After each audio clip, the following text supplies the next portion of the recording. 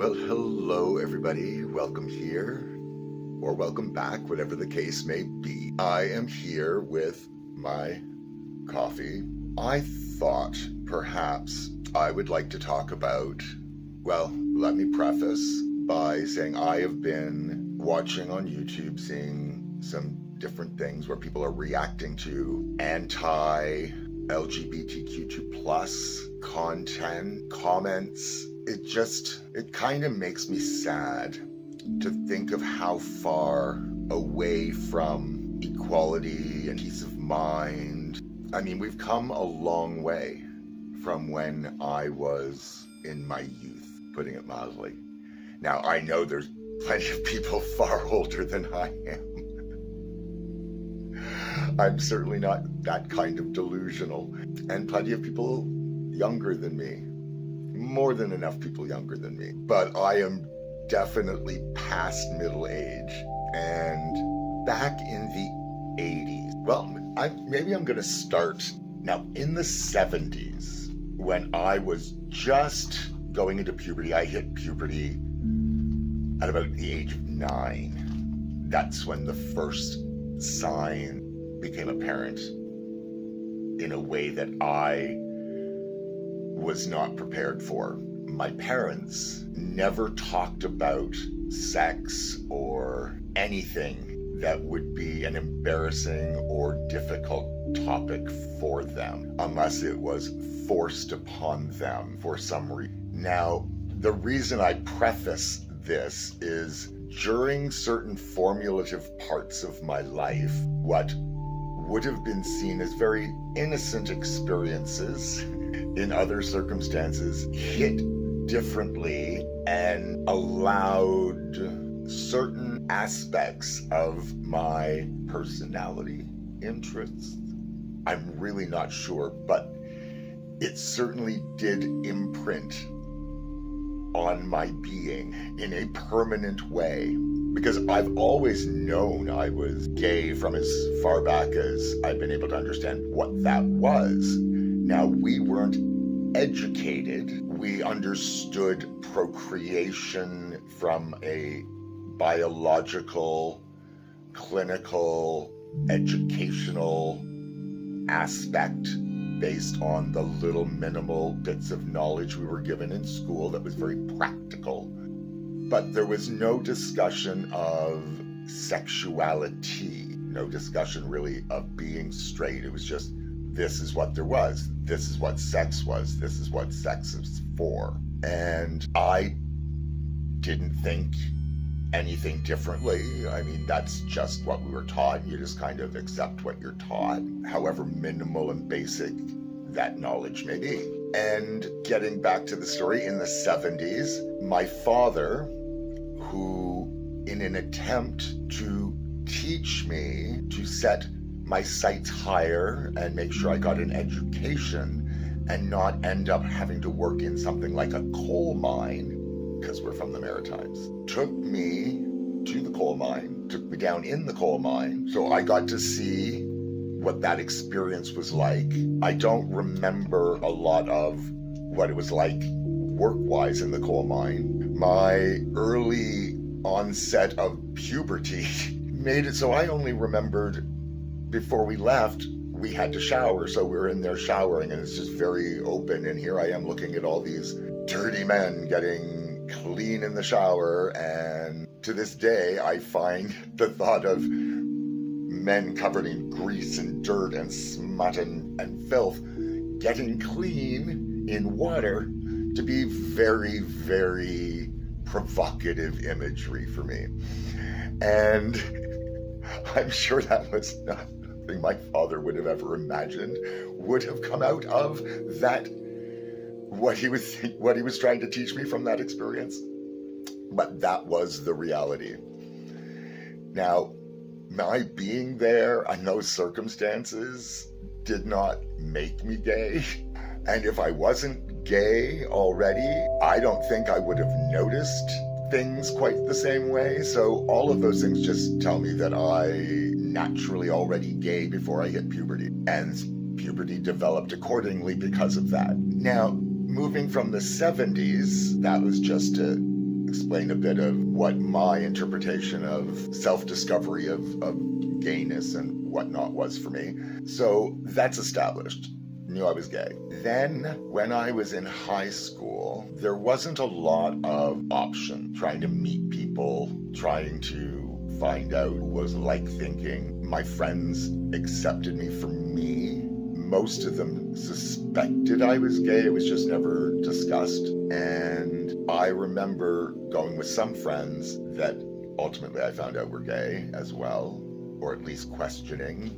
They, at the time, certainly felt that they were. None of us really thought much about what that meant. We just decided that, like we'd go to these dances, and the dances were not like now where you could just go down to like a gay bar or anything, especially when you're in high school. But they would have dances that were created sort of outside the city limits at places where it would be not really promoted. It would just kind of like word of mouth would get around. But word of mouth sometimes gets to the wrong people. And many times I remember coming out of these dances and seeing a line of pickup trucks pretty much, but all these roughnecky people outside their vehicles with baseball bats ready to do people in. And there was a lot of violence, and it was not a good time. I really don't want to go back to those days. And things seem to get quite a bit better. And they still are. Compared to that, things still are better. But I see a tremendous amount of backsliding towards those days with the violence and the acceptability of that violence against certain people. Now, I don't even want to club a hater to death. I don't know why they want to beat up people that have nothing to do with them, unless they've chosen to have it have something to do with them, or they believe it already does. What is it, Scooby? Is there somebody in the hallway? I think they're vacuuming. You seem very alert. But all of these funny channels, like they're put out by people who are gay or at least very, very accepting allies. And I can only watch this kind of hate content through the eyes of these funny people. But even then, I find that, like, it's not triggering in a, it makes me angry way. It's triggering in a, it makes me really sad. And it reminds me of a time that a lot of young people now wouldn't even be able to imagine, because they've grown up with an acceptance in society that we could only dream of when I was younger and celebrate now that I am older. I celebrate that for all people. And I don't even have a problem with people who are anti-LGBTQ2+, having conversations, expressing their concerns, their fears, but most of the fears that they hang their hat on in their arguments don't even exist. Like, they're not real. They're straw man arguments, a lot of fallacy, and you can't have effective communication when one side believes fake information. They're either, I don't quite know how to put this because I don't want to be purposefully insulting, but undereducated. I don't want to think that they're stupid, but maybe, perhaps, they have not had the right information for them to learn something new and grow and evolve. Or they could be purposefully, willfully ignorant, where they don't want to know the information that is going to make them have to change their mind if they are reasonable, rational, logical people.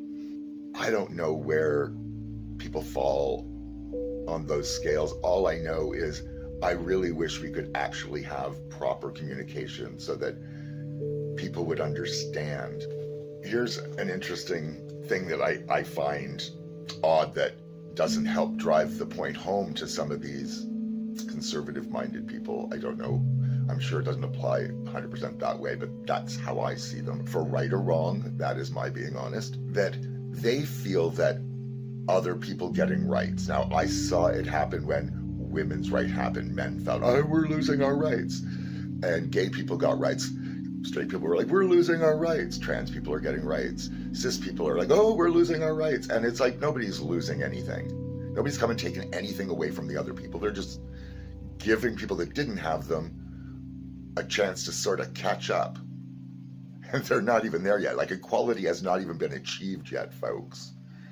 Not even for women. When they make the same money for the same job and all this stuff, you know, maybe then we'll talk. You know, when they get pockets in their clothes, maybe then we'll talk. Equality has not been achieved. Equality for races has not been achieved. Equality for disabilities have not been achieved. Like, there's so many things. Like, equality, we've made great strides, but we're not there yet.